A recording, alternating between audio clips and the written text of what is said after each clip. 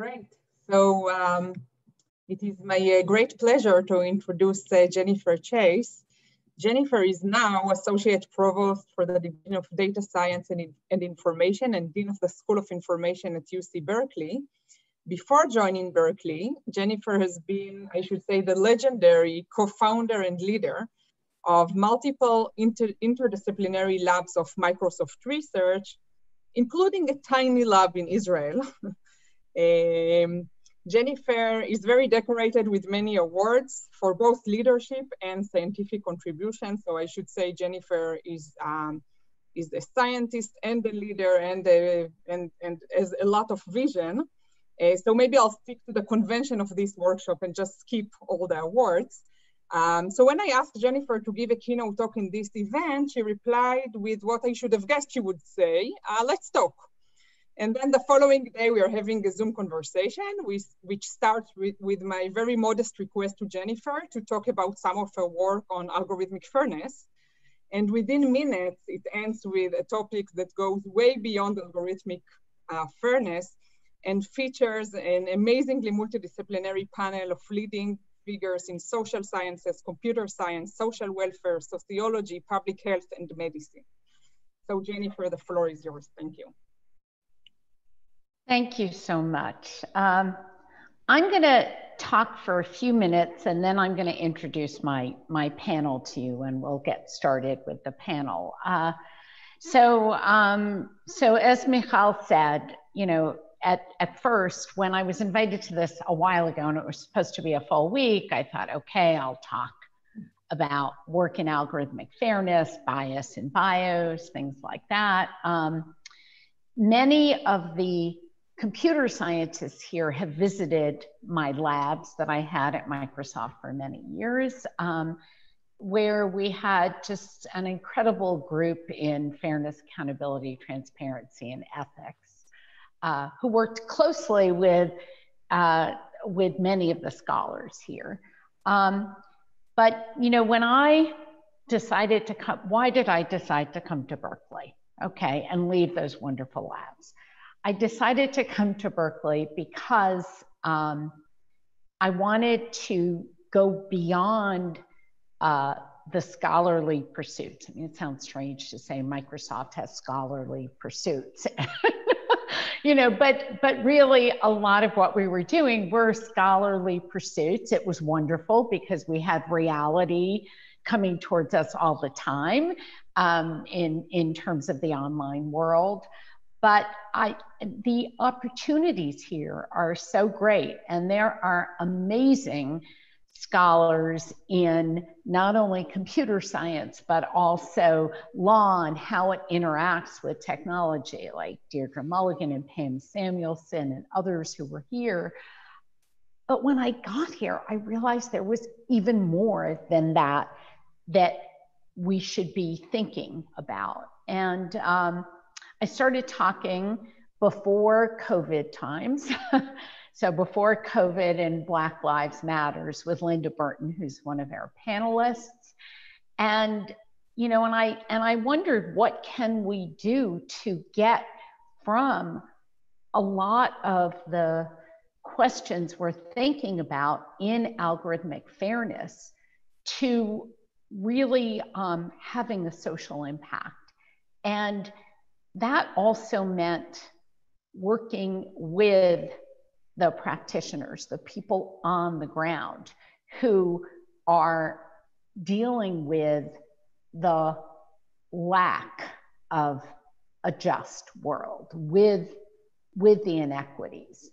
So, you know, Berkeley is just so rich in this area. We have a graduate school of education that, you know, is trained over 1,000 K through 12 teachers who deal with the reality of that system.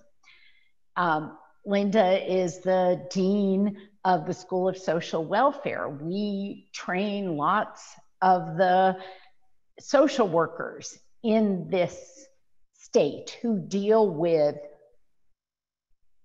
you know, everything that is missing in our social welfare system and the fallout of the inequities. We also have a School of Public Health here, which trains our public health workers. And you know, there had been last fall a paper that Ziad Obermeyer, who's one of our panelists, had done with Sendil Mulanethian, and oh my, I've forgotten his name now, but one of John Kleinberg's students, on racial disparities in healthcare. And that came out sometime in the fall. It was featured in the New York Times.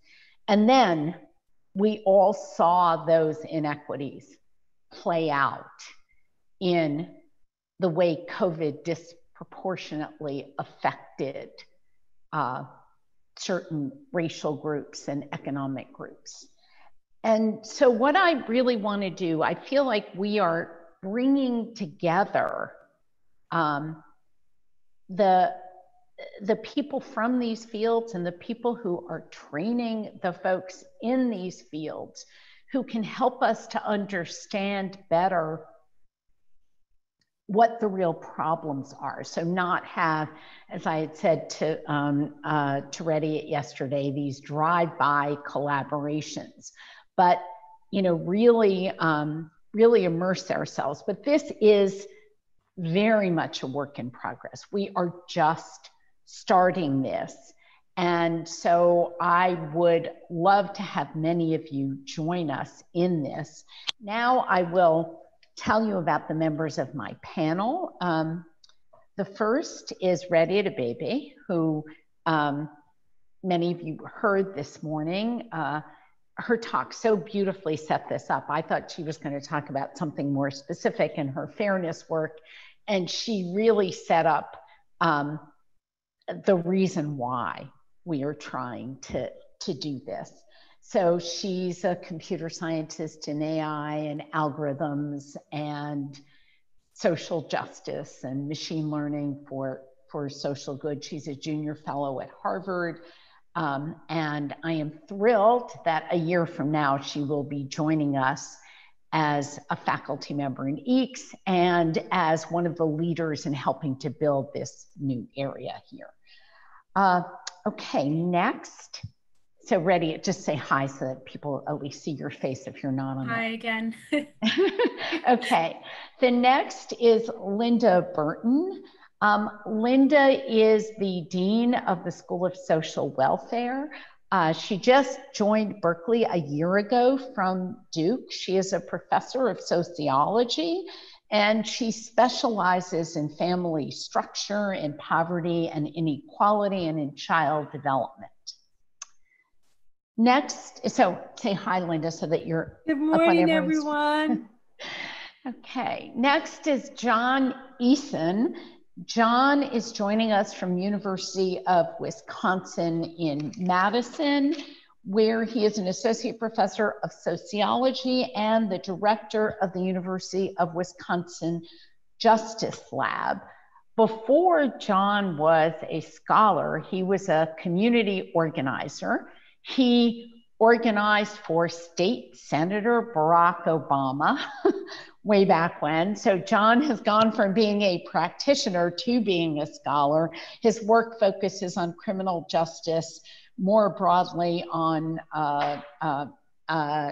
community health and race and punishment and the rural-urban divide. So John, why don't you say hi? The space bar is supposed to let you temporarily unmute. It didn't work for me. Hello. Hi. Next is Marzia Rassami. Marzia is jointly, she's a junior faculty member, an assistant professor, jointly in computer science and medicine at University of Toronto. She does machine learning and computational medicine. She holds both a Canada Research Chair and a CFAR AI Chair. And in addition to doing, healthcare NLP for medical records, she also looks at inequality in healthcare. And she's actually really pushing me. We are, oh yes, one other thing we're doing, which is very exciting, is we are building a joint school with UCSF on machine learning and AI for clinical care. And Marcia is pushing me. I am on a lot of UC-wide committees. I'm on the committee, the steering committee for governance over healthcare data. And Marcia is pushing me to try to open up that data so that we can discover, you know, what is missing in our healthcare. And then finally, we have Ziad Obermeyer. Ziad is an associate professor in the Berkeley School of Public Health. He is actually a medical doctor, an emergency room doctor. Although for the last several years, he, on the side, trained himself in machine learning, and he has been, he's one of the leaders in machine learning for healthcare. And I had mentioned his article from last fall, which in a sense predicted what would happen in a pandemic. I mean, that wasn't the intent of it, but it just played out as a perfect prediction of what he had found. So those are my panelists. What I would like to do is I'd like to get to know each of them a little better. So I would like each of them to spend, you know, a few minutes, 5 minutes, telling us a little bit about themselves, their background and their work, and why they think it is important to build a community of scholars and practitioners together as we consider fairness and social justice. So in alphabetical order, let's start with Redia, although we heard a lot this morning from her, but maybe just a few more minutes and then we'll move on to Linda. Sounds great. Thank you, Jennifer, and thank you everyone for sticking around for this panel. I think we started a lot of interesting discussions earlier this morning, and I'm happy that we'll have an opportunity to continue some of those threads. So you saw a bit about my research this morning, so I won't repeat it, but I'll say that, you know, I work on a mix of theoretical applications and also sort of on the AI side as well, sort of applications of machine learning. But more than that, what I'm really focused on is helping in issues related to poverty and inequality, right? So really I try to work on problems where I start with the problem and then I see what techniques that it might need. And that's led me to do sometimes very theoretical stuff and sometimes very applied stuff. And I sort of just work my way backwards. And I think that that's actually something that we as a community could do more of.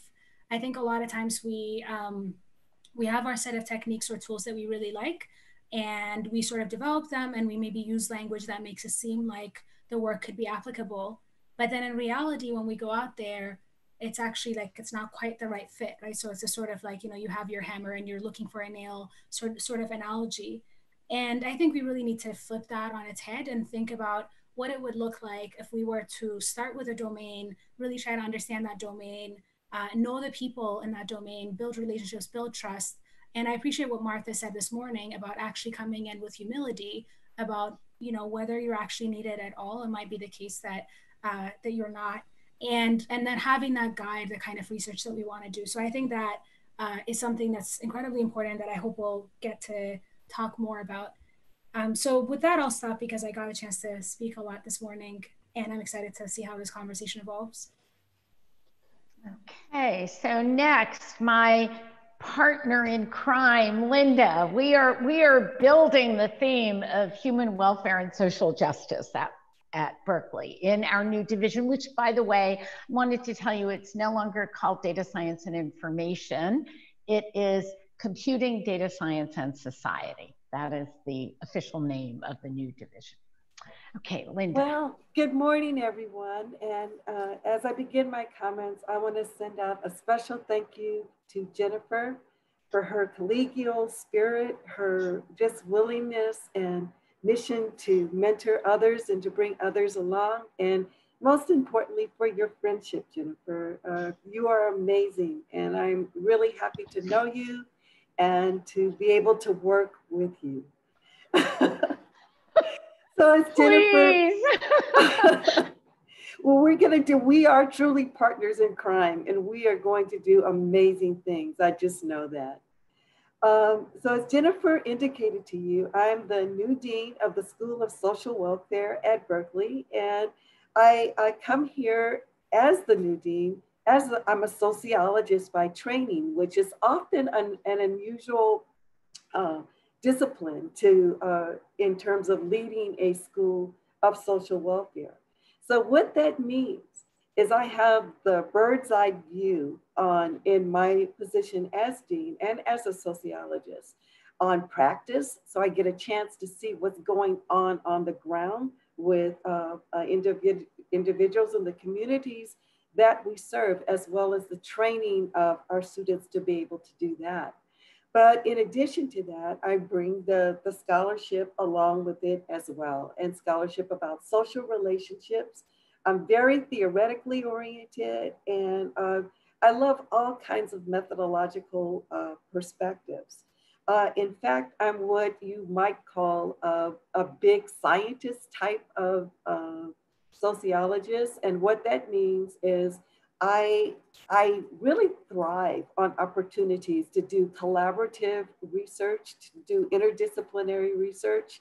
I've been involved in some of the largest studies, for example, of welfare reform and its impact on families using mixed methods approaches, one of the largest studies in the country on that. So that's important to keep in mind as we move forward in our initiatives here. But methodologically, I would have to describe myself as an ethnographer.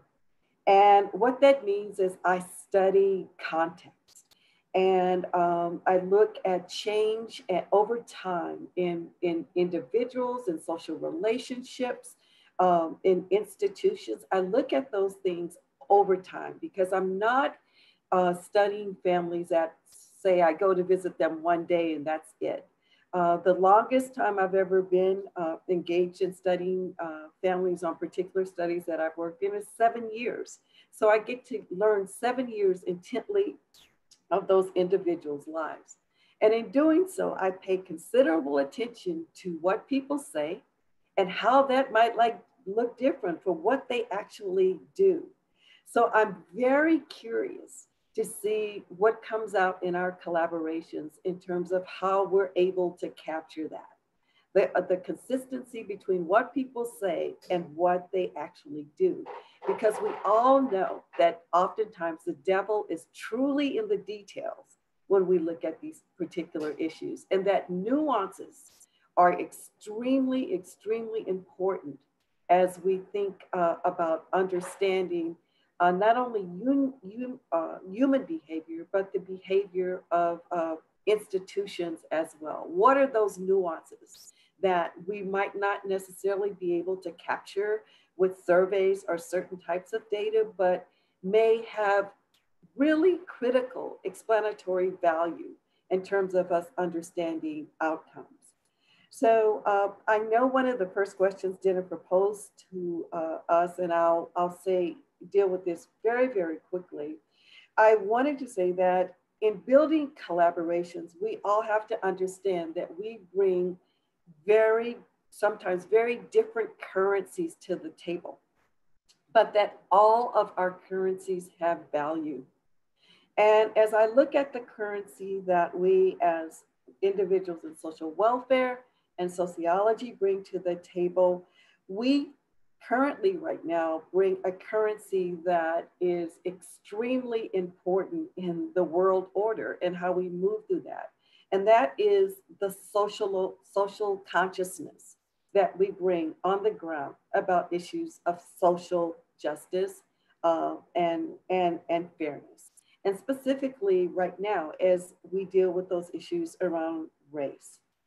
In addition to that, I'll just end with saying, as we move forward in collaboration, some other points that I think are important for us to consider that you probably have already covered in the conference is our language and how we understand the language of our disciplines and how we relay that to each other and explain it to each other so that we're able to communicate effectively around the issues that are most important to us.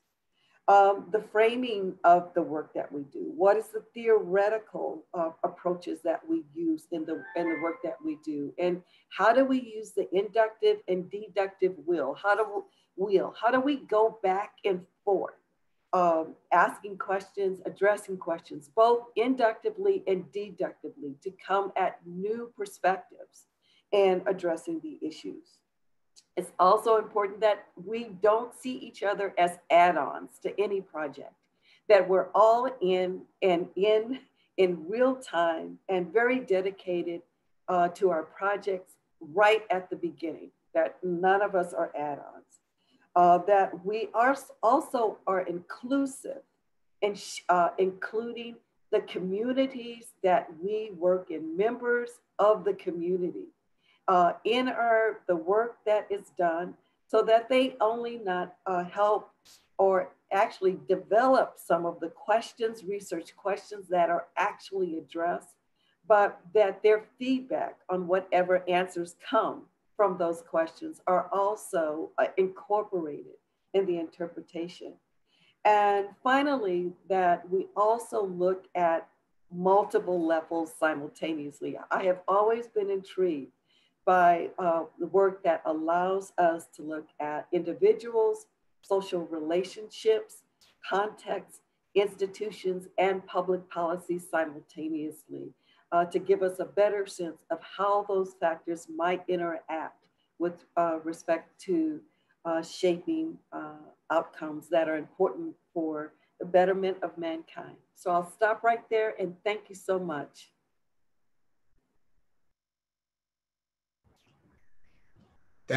I'm here, Jennifer. Can you guys hear me? Okay. I want to first thank Jennifer for being invited here. I also want to acknowledge Linda Burton, who was my postdoc mentor at Duke, who gave my research trajectory a whole different bend from the moment I met her forward. I was able to figure out a very difficult discipline to navigate. So I want to acknowledge and thank both Jennifer and Linda. Linda actually covered several of the topics I was going to hit on. So I'm going to give a little more personal account of who I am and why my experience is important for understanding algorithms. We all know that 6 in 10 Americans either know someone or has a family member incarcerated or someone who's been incarcerated. For African Americans, it's 9 out of 10. Long before these reports were produced, I grew up Black in America. So I understood this. And this is actually what drove my research agenda and drove me to be a community organizer. I actually started organizing on the south side of Chicago at the age of 22, hoping to reform housing and the criminal justice system. What I found was that at that period, it was difficult to go beyond what was just on the ground. So I began asking questions in terms of the small research actions we were doing that led me into grad school. About why we were producing so many people, partly why we were sending so many people to prison. And the answer was simple. Most people said, oh, it's an economic answer, it's about jobs. And in fact, I start my book, Big House on the Prairie, Rise of the Rural Ghetto and Prison Proliferation, with a community action and a reflection on some of the work we were doing. at that time, where we were closing drug houses on the south side of Chicago. And at the end of one of these marches, where we had a police commander agree to shut down one of the drug houses, this was about our fifth at the time, a older gentleman stated that we were simply sending our Black children from our neighborhoods downstate in Illinois for white workers to get jobs. This is what inspired me to go back to school, to figure this puzzle out. Was this in fact true? And I began collecting data on every prison ever constructed in the US. I now have the largest and most complete data set through the Prison Proliferation Project, where I know where every prison is and when it opened, all 1,663 facilities. I got so interested in this that I took my wife and two small children to rural Arkansas to study the place called Forest City and reconstruct their social history as to why they built the prison. Now, what does any of this have to do with big data, you'd ask? Well, I'm a multi-method researcher, and what some people may call me-search, that's researching yourself in a way, or using qualitative methods, which seem less rigorous and more slippery and less accurate. I actually argue it allows you to be more reflexive, I should say. It allows you to be more reflexive and actually interrogate data in a way that you might not using other methods. I, in fact, use reflexivity and quantitative analysis. So I think there's a lot that we can all learn from each other. There's a debate right now in the criminal justice field. There's a recall on algorithms themselves as part of the call to defund the police. So I'm going to save my comments on that for when we get into those questions. Thank you. Thank you so much, John. Marzia. Hi, everyone. That's a hard act to follow. So the reason that I got interested in health as a machine learning person is actually because I was talking to my doctor friends in Boston, and they were telling me, stories about being in clinical situations and not knowing what to do. And I thought, well, don't you have evidence? Don't you have guidelines that you can sort of leverage in these situations? And they gave me a lot of clinical literature that I was not aware of at the time, being a computer scientist, demonstrating that there often is not very much evidence on what makes sense for all patients in given situations. Randomized controlled trials are very spotty. And then even worse, as I discovered later on in my PhD, often randomized controlled trials are very biased. And so the evidence that we have about how to treat people is based on populations that are convenient to recruit, or that the recruiter feels are most representative of humanity. So young, white, college-educated men. So this is problematic because when we talk about the machine learning revolution in healthcare, there's sort of this assumption that medicine is a science. This is an objective field of study. We have ways that we treat people. There are known effects and causes that we can leverage. And maybe it's like computer vision. Maybe if we have enough pictures and we show enough dogs, we could have people label these dogs, and then we could have an algorithm learn to detect dogs. But that's not the situation that we're in. The setting is very different. Here we have images, case reports, examples, EHR data, all of these things very heterogeneous that sometimes have bias embedded from the get-go. Everything from what questions are funded to be studied in clinical medicine. There's very little done on endometriosis. It affects one portion of the population. Going further to once you're studying a problem, what kind of graduate students are hired to study that problem? What kind of papers get published? What kind of people can participate in your clinical research studies? So whether we're talking about retrospective data analysis for healthcare or prospective data collection in clinical trials, bias is baked in because doctors, researchers, scientists are humans and humans are biased. There's so much bias in this system. I do think that there's a huge opportunity for people in machine learning to actively engage in the domain, understand how deeply rooted bias is in medicine, and how specifically in North America, it has been deployed against Indigenous communities and people of color historically.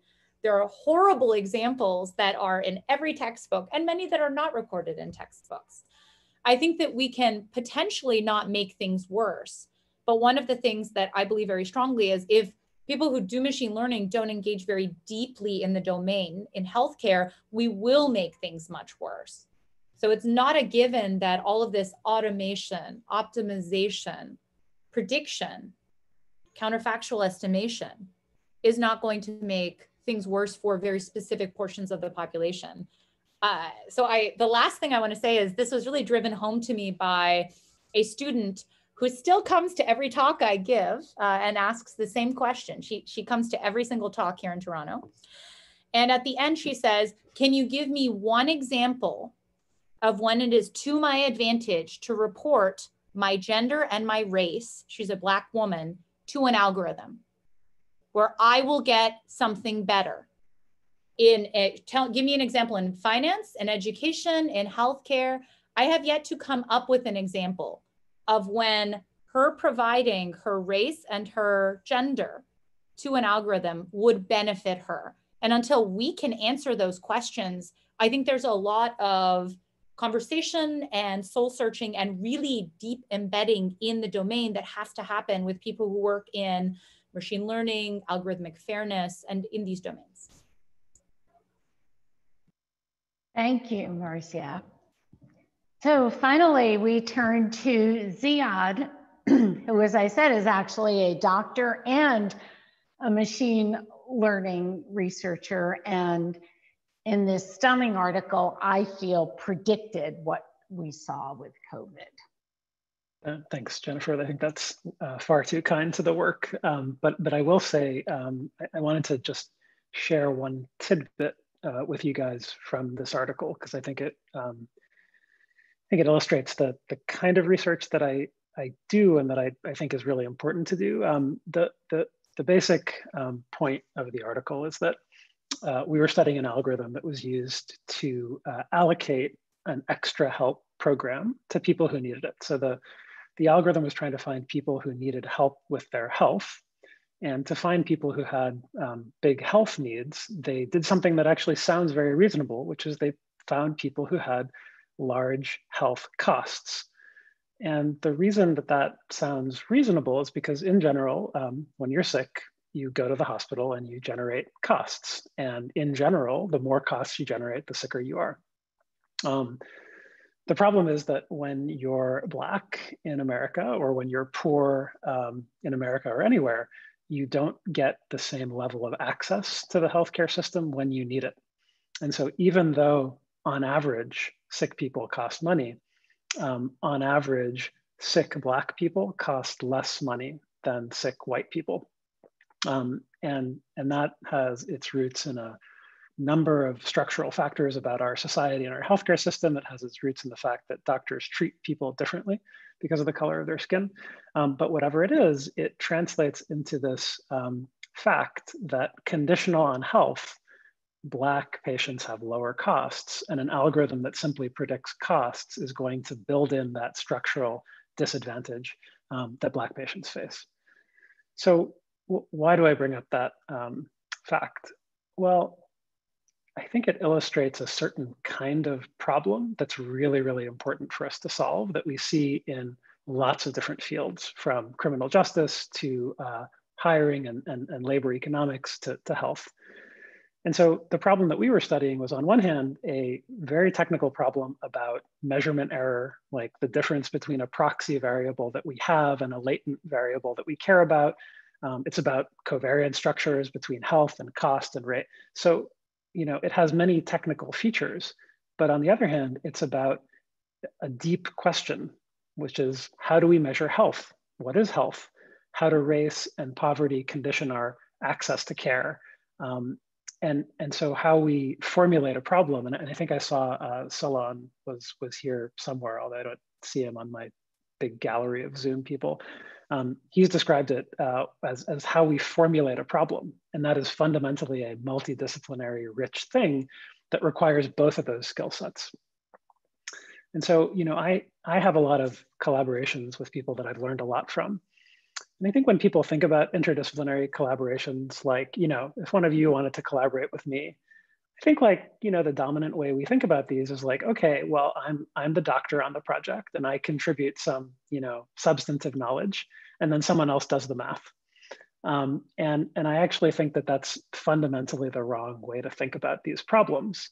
And the proof of that is that, you know, we stumbled on this large scale bias in an algorithm that was being used to make decisions for like tens or possibly hundreds of millions of people in the US alone.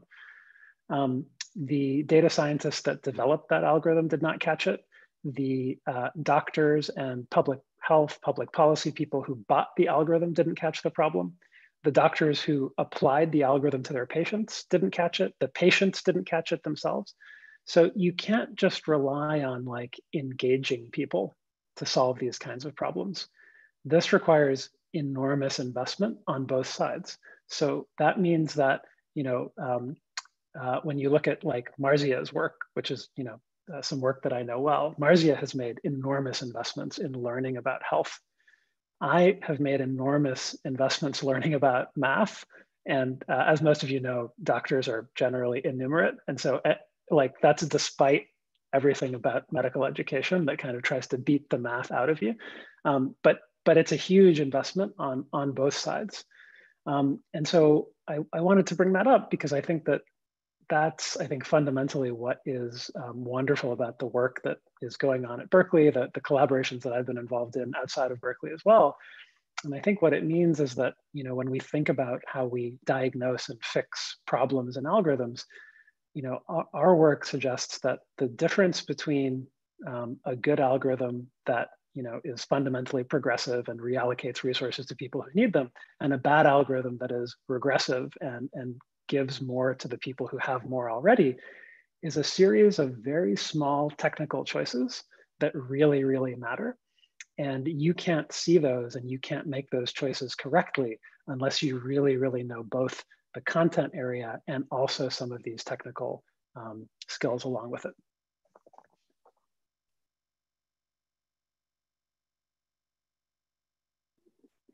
Thank you, Ziad. This causes me to mention one thing that is very exciting about our new division of computing, data science, and society, which is something called the Data Science Commons, which is going to be a multidisciplinary home for scholars. So everybody you see here, it has a certain amount of risk tolerance. The 5 people who spoke here have some risk tolerance in that they decided to make choices in their careers that were not the fastest route to success. They're successful anyway because they're awesome. But you know, you tend to follow the straight and narrow, and especially, you know, pre-tenure, people really often, you know, they're advised to follow the straight and narrow because, you know, you want to get tenure in one department, you have to talk to the people in that field, you have to publish in the appropriate venues for that field. And then when we go to hire people also, there are a lot of people with a background in computing who, unless they are advancing the state of the art in computing, will not necessarily get a job at a top 3 department in computing. And I'm sure the same is true in other fields. I mean, if you're a sociologist and you're spending all your time doing machine learning, they probably wouldn't like that either. And so what we are doing is we are creating groups within this data science commons. We're trying to define what it means to be a deep multidisciplinary scholar and to use that definition and to de-risk, so that if someone hasn't published exclusively in a particular field, we are recognizing them for having impact. Right now, we have an educational system which discourages impactful work of this sort, at least among junior scholars.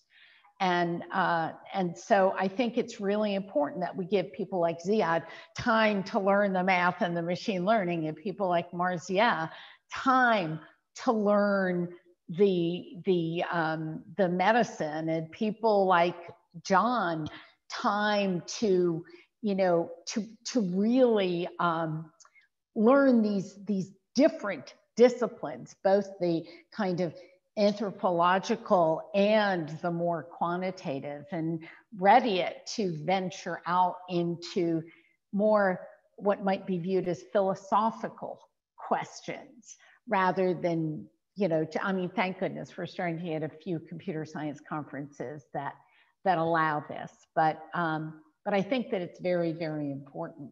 Now, I don't know, I had, you know, a few other questions I was going to ask. I get the impression that John was going to answer a question about algorithms. So maybe we let him do that now, about, you know, what we should be thinking about as we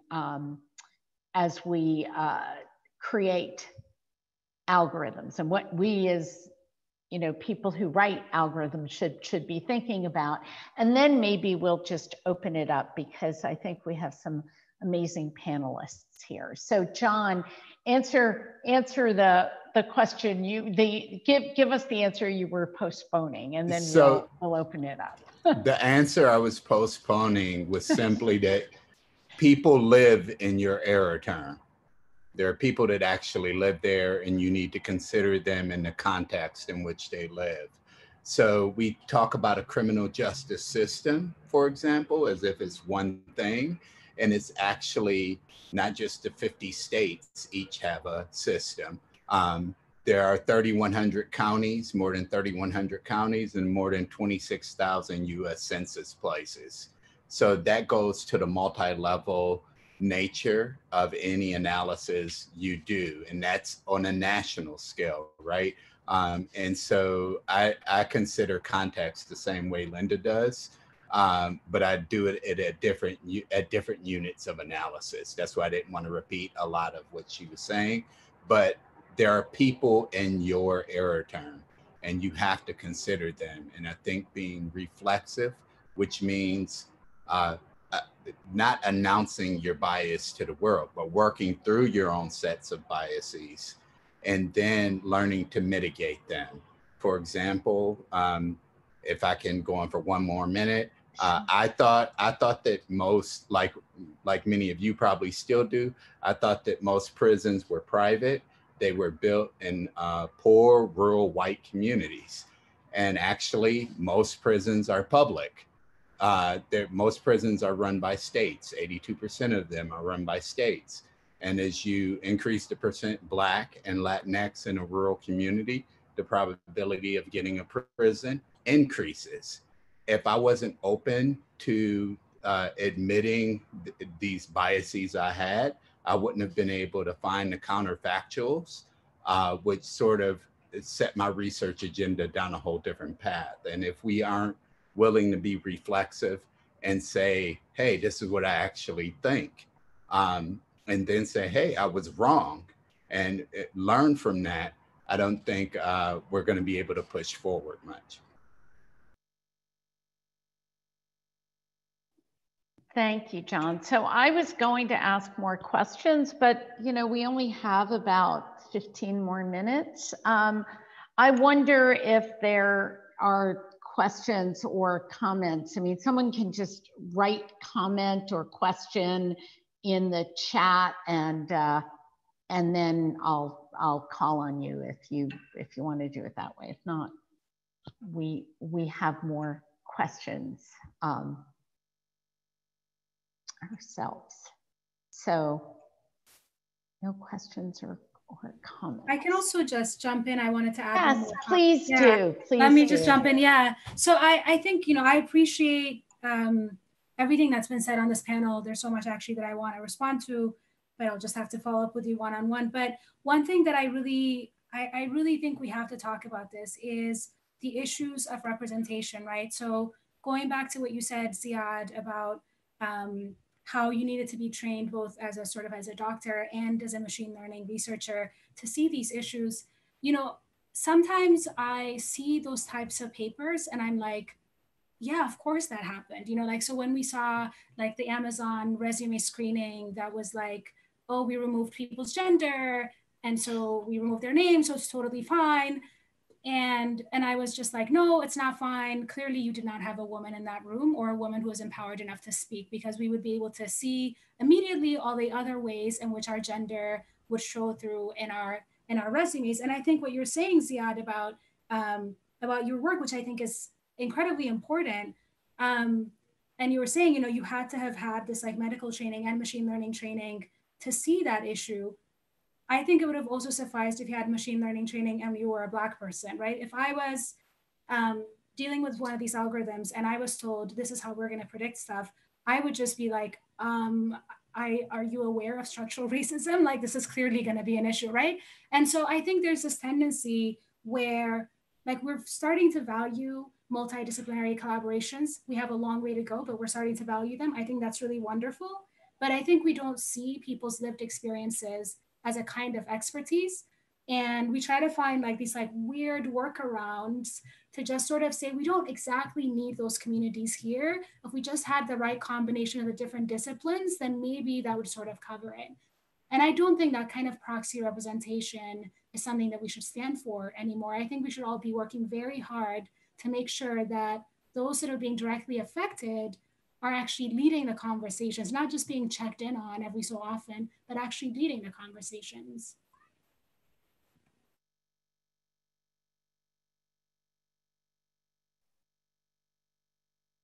Comments from other panelists on this?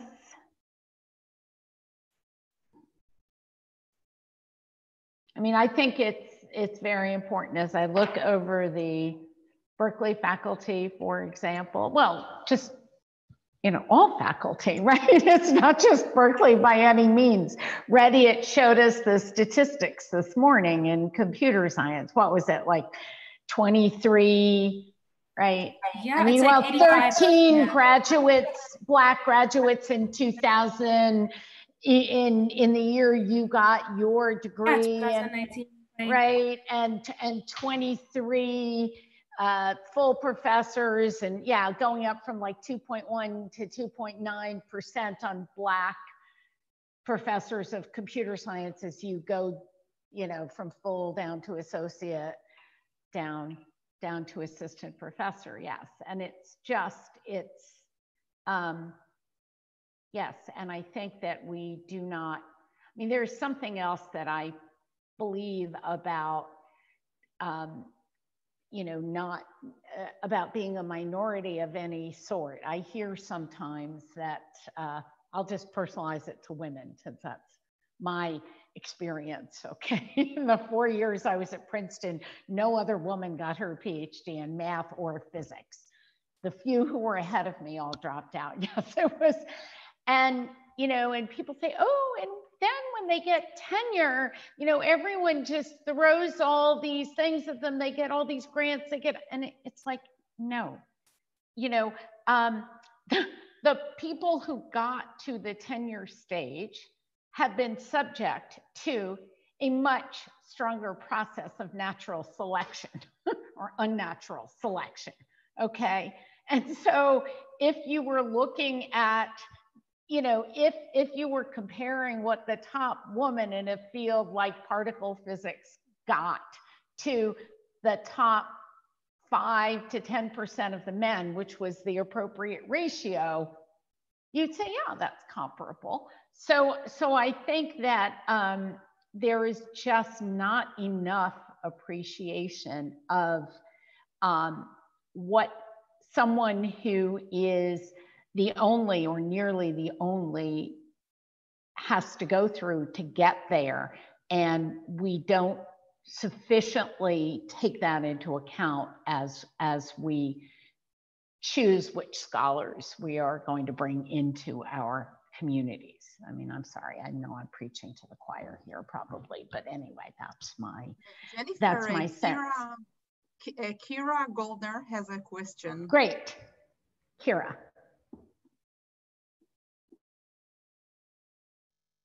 And then Inbal has a question. Can you hear me? Can you hear me? Yeah, we can hear you. Okay. So my question was about, for Ziad or anyone else, about like the level of collaboration of doing each other, you know, learning each other's disciplines that you think is necessary. For example, I had a recent collaboration of, you know, using theoretical computer science to model and understand health insurance markets, where we collaborated with a domain expert in health insurance markets, but he didn't do any math, and I do not know everything about health insurance markets. We, you know, had some meetings, and he, you know, we talked back and forth and learned how to talk to each other, and I learned something about health insurance markets. And he, you know, we explained to him our model and helped make sure that he thought it was a good model. But again, he didn't do any math, and I am not an expert on health. And so I guess like where in between completely separating the process with little discussion versus, you know, the doctor doing the math, do you think is the right balance in order to really get at the problem and understand the issues?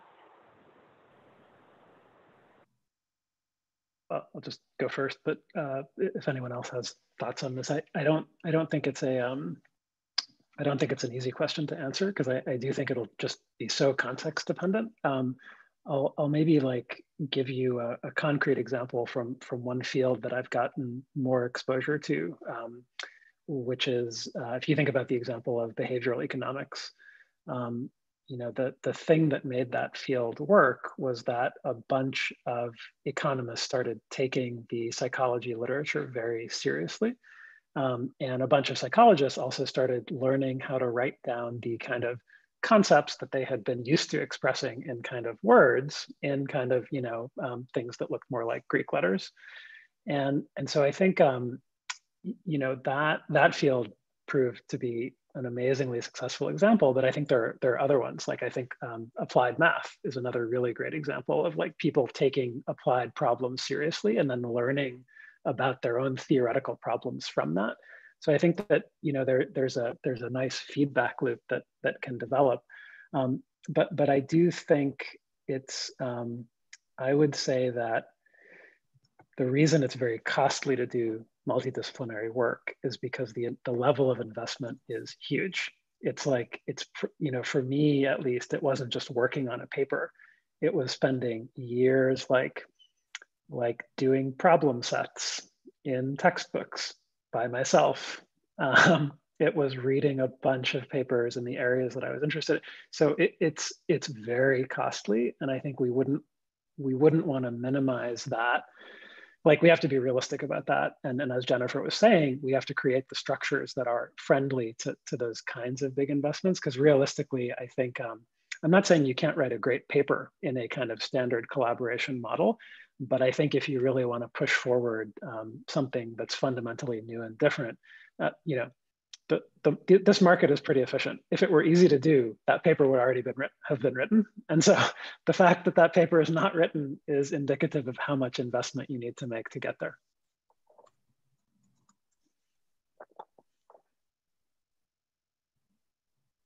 Inbal has a question. Right, I wanted to ask, what would you advise pre-tenure faculty who are not at Berkeley and don't enjoy this open-mindedness, want to do multidisciplinary work? You should just move to Berkeley. That's I knew that was coming. I knew that was it. I've just been doing it one person at a time. You know, I'll do all 70 people, 61 people on this call. Yeah, I look, I think honestly, I think it's you know, it's personal risk tolerance. I think you know, we have to build the structures that de-risk it. We really, really do. And, you know, different people have different comfort levels with risk. I mean, I dropped out of high school and lived on the streets of New York City. So somehow, you know, taking a risk and maybe not getting a job in mathematical physics at Princeton wasn't going to kill me, you know. I think that, it is hard. I think you should look, as you're looking for jobs, you should look for environments where there are people who are going to support you.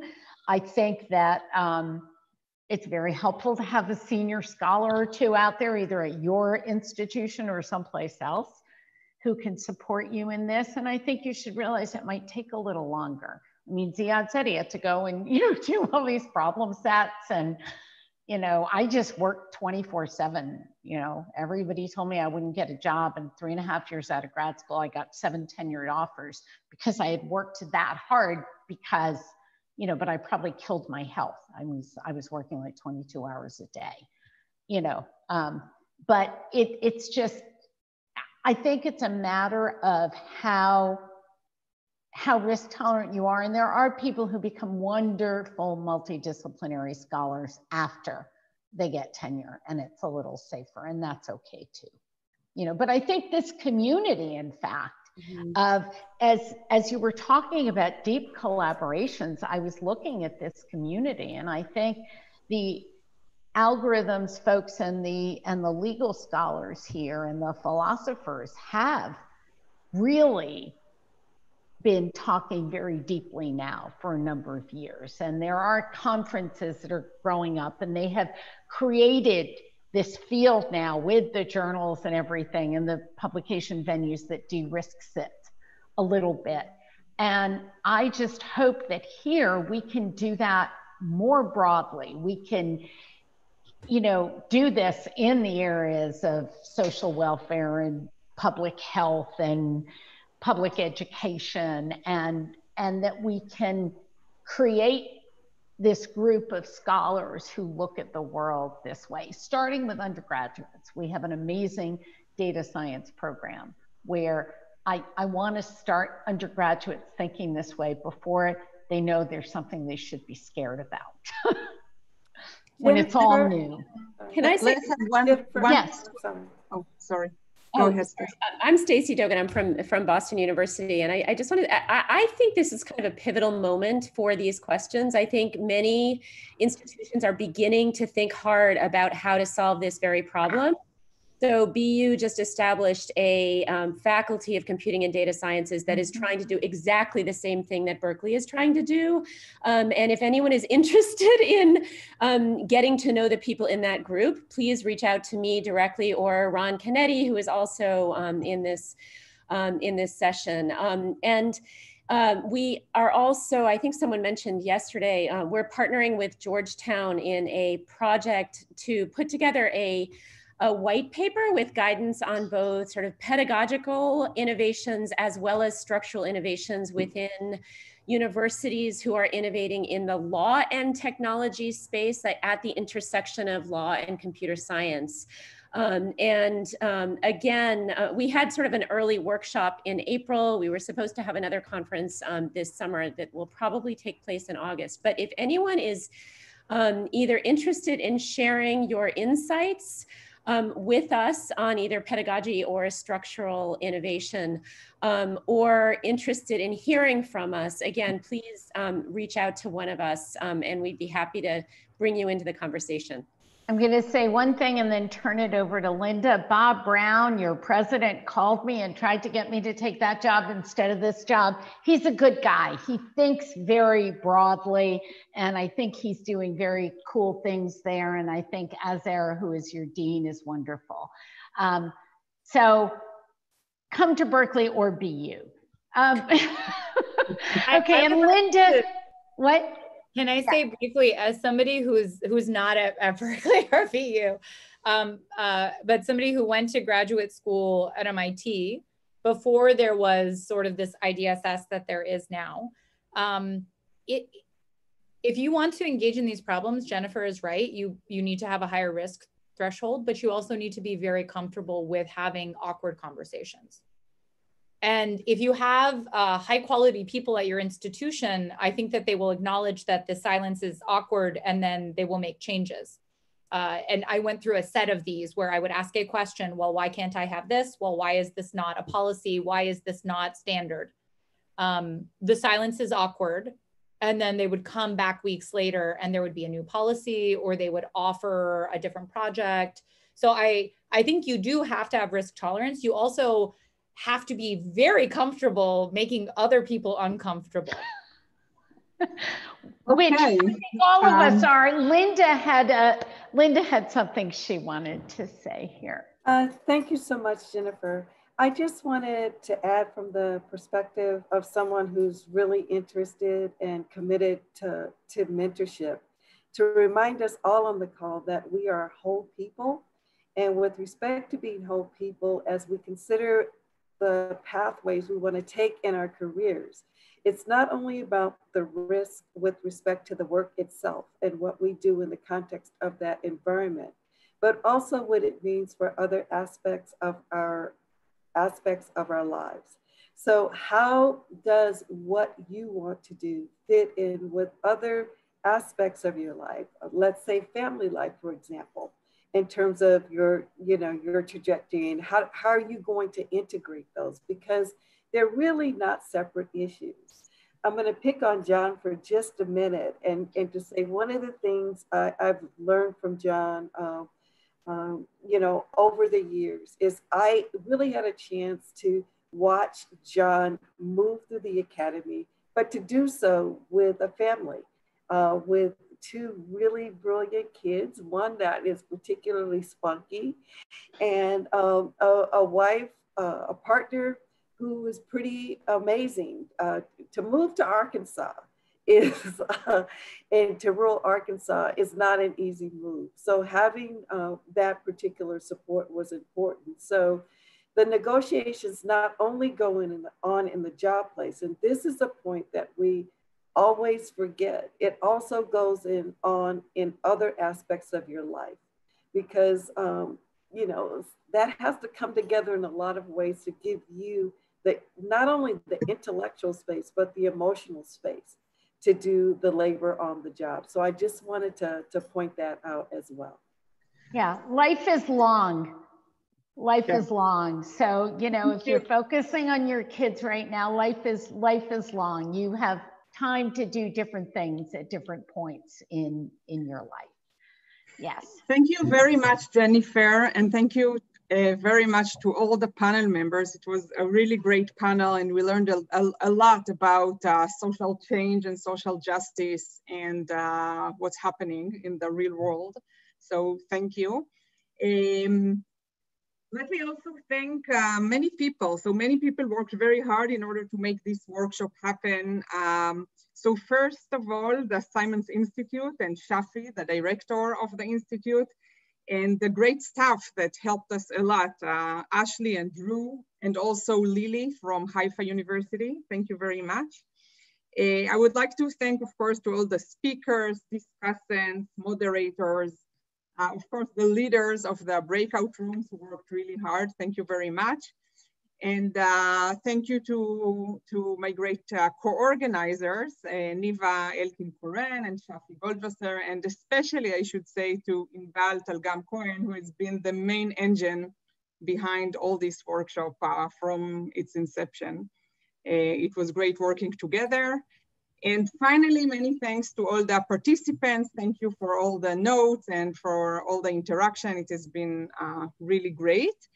Let's conclude with a final poll, just like we did in the first day. So let me share my screen, and it will take 1 minute. So please just scan this barcode into your cell phones. If I forgot someone, please, I really apologize.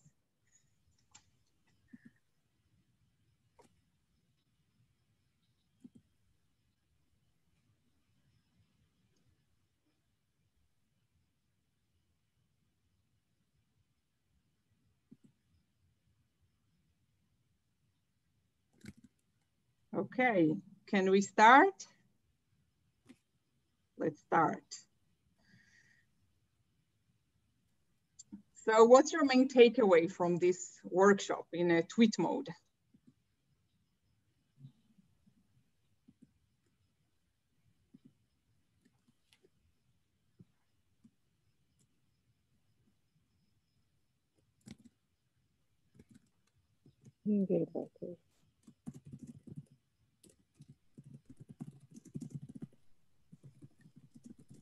Listen, what do I do if I'm on a phone? Okay, lost in translation. We need structure. Exciting challenges, deep questions, conversation, more people.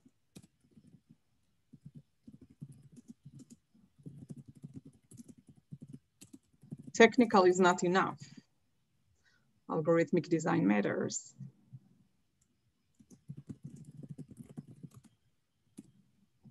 Teaching is the main challenge. Okay, more and more is coming. Of course, the limitations of each discipline.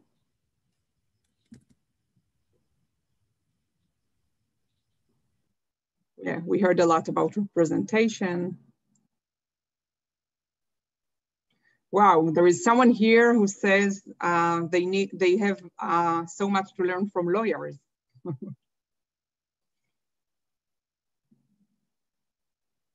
Okay, so let's go on to the second question. What was the main challenge in this workshop in 1 to 4 or 1 to 3 words?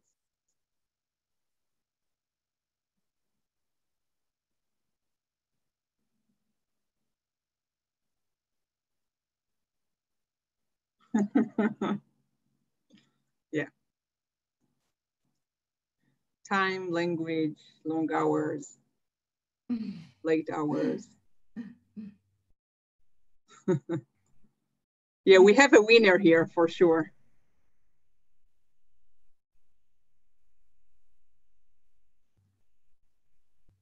Wide range of disciplines. Yeah, okay, time repeats also in the small ones. So if we had a classification algorithm here, we would have had time even bigger. Absolutely. Okay, and okay, so answers are still flying in. Too much time. Okay. Great, and the last question. How likely is it that our April meeting will take place in person?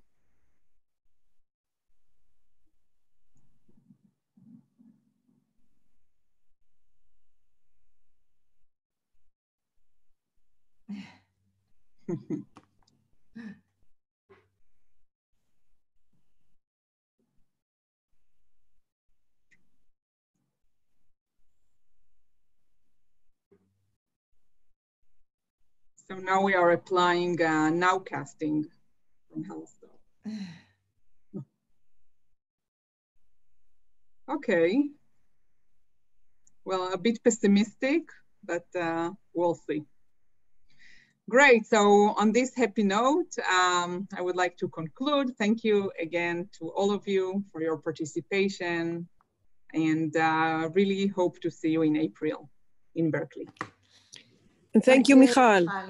Thank you, Michal.